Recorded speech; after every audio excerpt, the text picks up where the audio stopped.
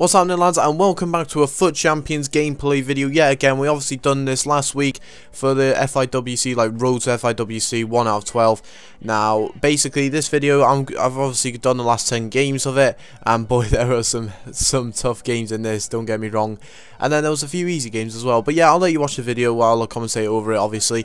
But basically, what I just want to quickly say is thank you for all the support recently. I was recently featured on my HD Gamers video again for my monthly pack. Shame it wasn't as good as I wanted it to be, but regardless, anyways, appreciate that, and I appreciate all the new subscribers. Welcome to the channel. Hopefully you do enjoy the content. I don't regularly upload, but I'm trying to implement it now. I am trying my best for you.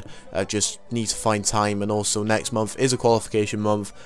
But yeah, basically, let's just get straight in the video now, and yeah, let's just get straight into it. So then, lads, going into our first game, and as you can see, he has a pretty nice team with 2 red cards. Now, whenever I see a red card, I always assume either he's an elite tier player or a top 100 player based on that. But yeah, this guy, once I scored the first goal, he just wasn't sticking about. I mean, 45th minute, good finish by Dybala. I have actually got rid of the team for the BPL requirements this weekend, which I'm not really looking forward to, I will be honest. It will just be filled with Butland, Smalling, Bailey, Walker, Shaw. I'll see the same defence once every 3 games, basically. And yeah, then we're going into this next game now. Won in that game for the first game against Harry Clark, 5 of the back team, and he was actually a really decent player. It was hard to get past him because obviously 5 of the back parked the bus. But sometimes you got to ride your luck, and this is exactly what I've done with this free kick here. But yeah, with this free kick, so we got Dybala. I'm quite good at free kicks. I usually do score on quite a lot, but this one he wasn't really exactly on the line, so I thought, why not have a cheeky punt? His defender does that. I think it was Rio Ferdinand actually that done that, and Florenzi, out of all people, scores.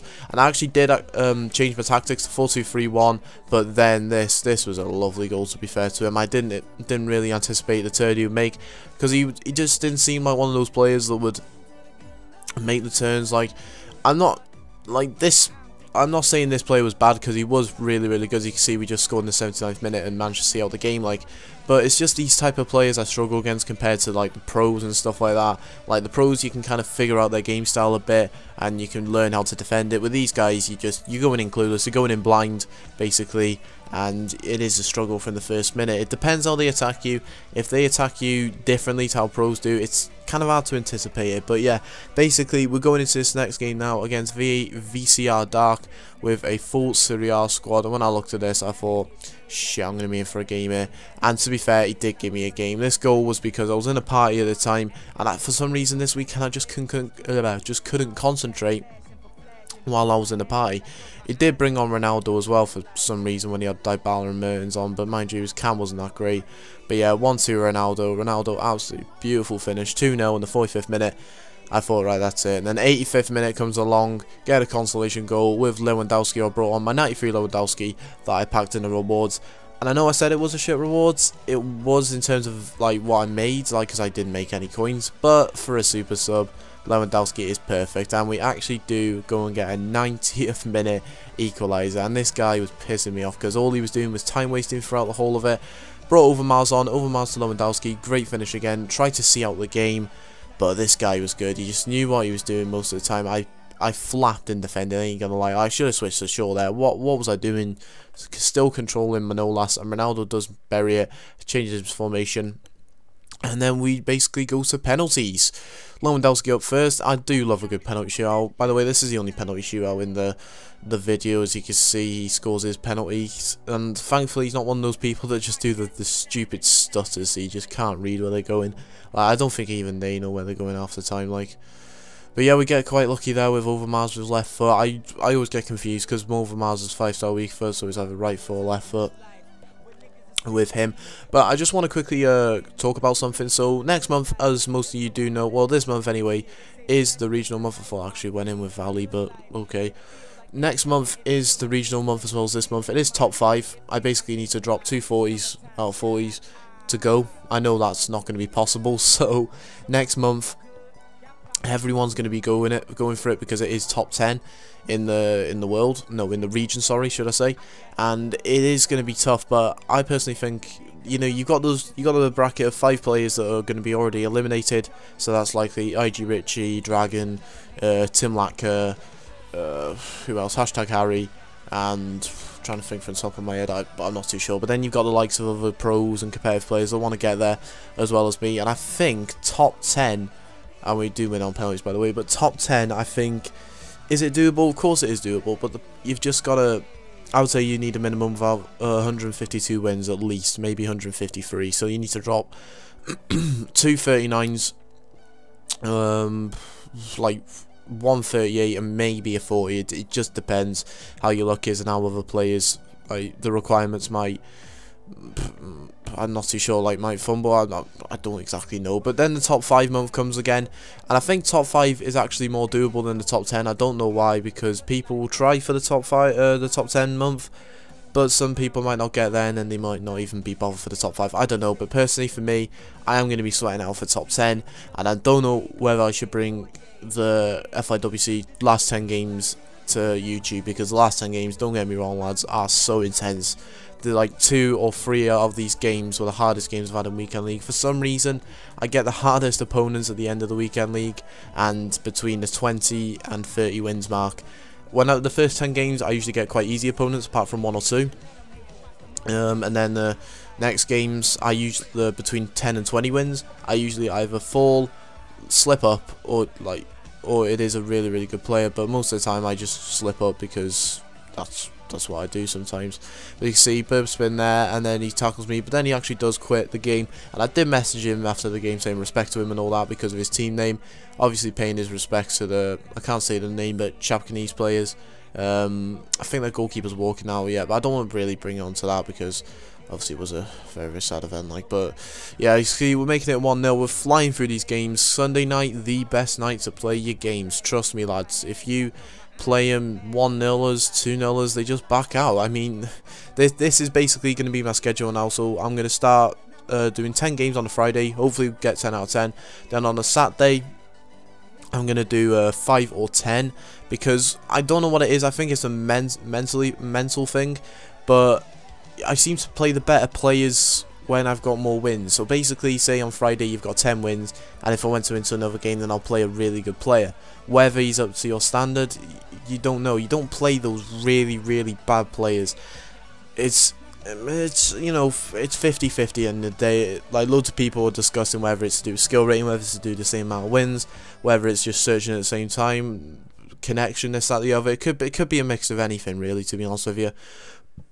But we've got to just keep on guessing. We're going on to this next game, and as you can see, literally that's the defence and goalkeeper I'm going to come up against, as well as Butland as well.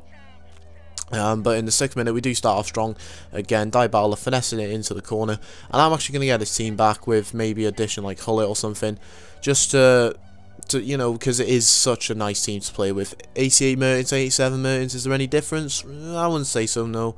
Maybe 87 just to save coins, but still, what Mertens can do like this gets a bit jammy, ain't gonna lie, like. But what he can do like that it's brilliant. It's brilliant, and that's what you need in a team at the end of the day. Just someone who can just finish like that as well. And yeah, what I'm also planning on doing, I know I've already said it like in previous videos, but I'm also going to be doing the Gfinity Cups. I have actually entered loads of Gfinity Cups. It's just I've either decided not to record them. I've tried to stream them, not been very successful, ain't gonna lie, but in time everything will be sorted. I know that for a fact, and once we get there, you know, it'll just come accustomed and it'll be brilliant. You see this game, 4th minute, start off, get a little bit lucky I guess, but kind of deserved I guess, because yeah, we would have scored. But this guy, you just really see lunging with his players, just 2-0 just like that, and then he decides to pause and quit the game. So I think we're going on to our final game now, after about like 5-6, I wouldn't even call them rage, no, it's the penultimate game. But I wouldn't even call them rage quits, to be honest with you, because they're not exactly raging, I don't think. I think they're just quits just to save time, because if I ever got something to do, school, work, or college, or university, whatever, you know, it's just whatever at the end of the day. Like, if I was in their shoes and I weren't exactly aiming for, like, a target, exactly, and just got 18 wins and just wanted to fly through them, I would do that as well. I actually would do that, because there's nothing to really play for them. But for me personally, I know I'm a top 100 tier player now. I'm getting top 100 pretty much every week now. It's just the rewards are just absolutely dire. From my point of view, right, I'm not trying to be ungrateful.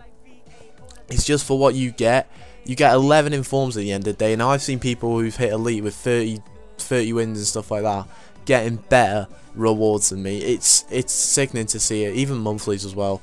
But then we go into this last game, and oh my god, this guy was good. You see by his red cards, he must have finished elite or top 100, I'm not too sure. But he was absolutely quality from the get-go. Started off, he did actually take the lead. It's a sort of attacking play where I was literally just burn out at the end of it, because at the end of the weekend league, you do make mistakes, but you just don't want them to like creep into your game a bit. So you see, we just tackle him here, give it away with Luke Shaw stupidly when I should have just done a ball roll down the line. He passes it inside, driven pass, and that's something I advise you lads to do as well. Don't actually triple tap it across the box, because I don't know how I did that skill either. You know, I still don't know how to do that skill. I tried to actually do a Berber spin, but I done it and scored. But as I was saying, yeah, don't triple tap it, just driven pass it, and it does work. Not all the time, but it works most of the time. I've actually implemented that into my game, and it has helped me a lot to score loads and loads of goals. So you can see here, Matthias getting really lucky, to be fair, and then we square it back. Didn't think Matthias would get there. He did. Walker decided not to commit, and we do in fact level it to make it 2-2. But this guy, he got a little bit lucky. He got his luck, to be fair, getting the penalty. It was a penalty. It's just the way how he got through to win the penalty, if you get me. So basically, yeah, he's got a penalty with Marco Roy. He's going to hit it down the middle. He's a middle fag. Yeah, I call them middle fags. But yeah, this guy is now subscribed to me as well. I forgot his name, by the way, but yeah, he commented in one of my videos as well, so cheers for that if you're watching.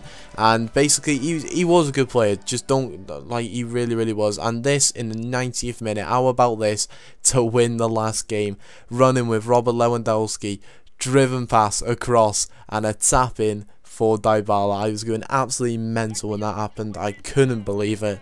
And yeah, lads, we did actually finish 39 out of 40, which is some achievement, and I wish I could have shown you the game I lost, but there you go. We did actually finish 16th in the world, so bring you some good rewards in the week, and we'll finish top 100 monthly as well, as with 5 wins above, and well, I won't really slip, to be honest with you, top 100 monthly. So yeah, lads, this has been a long video. Sorry if I've actually bored you with my commentary, but tried to make it as lively as possible. If you did, remember to leave a like on the video, subscribe to me if you are new to this channel, and until next time, lads, take care.